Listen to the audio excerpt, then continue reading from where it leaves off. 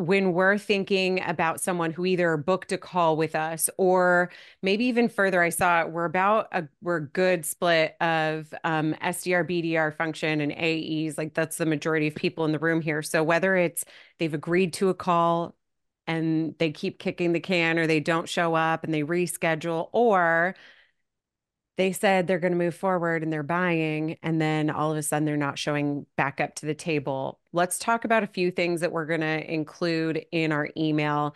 I'll start off, Meg, with your list, and then Tom will move to yours. I'll bring up a slide here. Pink. What do you got for us? Yeah, so always start with a question or a statement. I actually prefer, I'll use either or. And it kind of depends on the scenario, but again, to last slide, skip the niceties, start with questions. Start with something that demands attention. One of the things that I use, and this really goes into number two, attention grabber. Um, this is the concept of using the I'm confused card. I was just actually having a conversation this morning with a person on my team who was having some trouble getting a customer to respond to them. And I gave them the pointer of using the I'm confused card. And what does that mean? So the I'm confused is you're starting with I'm confused. You mentioned X and here we are at Y. What's going on? What's happened? What's changed? Right? So that's a combo statement of an attention grabber. I'm confused. That's going to get somebody's attention. And then following it up with a question of what's happened, what's changed. The biggest piece of advice I can give anyone when you're doing this is if you're doing it in an email, just be short and to the point and state the facts. There's no need, again, to like include copious amounts of information. I would start with something that they're going to see really quick, and that's going to get them to pay attention to it. And usually that is some form of a question like, what happened? I've also used the statement like, I fear you may have fallen off the face of the earth.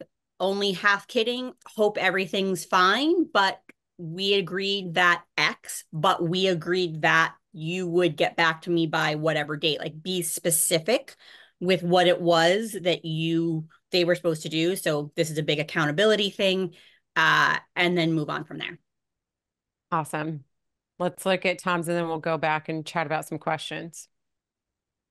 Yeah. So there's something that I want to say if I can, Leslie, which is that I actually think a lot of this can be handled up front Yes. as an AE. So I'll make a note to these 6 things really quickly. But if you're finding that you're an AE and this happens to you all the time, it's probably not your prospects, it's probably you. And it's probably something that you're doing or not doing on your discovery calls, right? So you might not be asking some of the really more direct, challenging questions on that call, right? So you might be expecting in your head that they're going to follow up with you and they're going to get you those resources, but perhaps you didn't set next steps to get a call on the calendar. Perhaps you didn't pressure test with like a mutual action plan and the timelines. Perhaps you didn't ask about the buying process and who else needs to be involved and who else is impacted by what you're talking about. Or does this need to go to procurement? Does this need security review? Does this need legal review, right? If all you're talking about is if you're building rapport for 15 minutes, asking some light questions, and then saying, hey, I'll send you an email follow-up and we'll take it from there, you're going to get a really, really low response rate on that. So the best thing that you can do, I think, is more of a prevention than a cure. But alas, if you're already here, here's your cure based on what I've seen. I want to personalize the email based on things that have already been said. So I don't want to say, hey, Megan, checking in. No, we had a call last week. How does next Tuesday work for a call? Haven't heard from you. But I might want to say something like, hey, Megan, you shared on our last call how important it was for you to onboard your new SDRs. In order to do that by the end of March, you noted that we had to get, X part of the project done before March 1st. We're really coming close on that deadline. Can we find 5 minutes to chat later today or tomorrow? Right? Can I bring it to anything specifically that, remind her or him of like that change, that challenge, that pain, that timeline that they already expressed to you? And can I use that as part of this, right? I'm not creating urgency. I'm using the urgency they've already talked about. So I've kind of talked about that in points 2 or 3 or 4. And then I like to like push them away a little bit, right? The thing that I'm trying to get to is a yes or a no.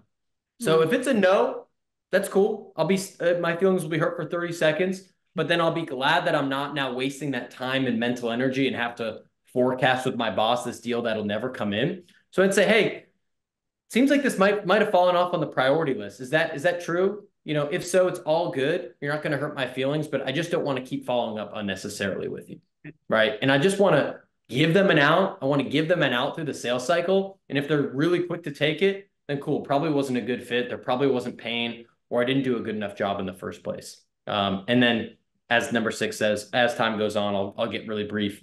I might just throw in an emoji or a meme or something like that if I want to be playful, or just like one word question mark. And then after that, I'm just going to give up on the deal.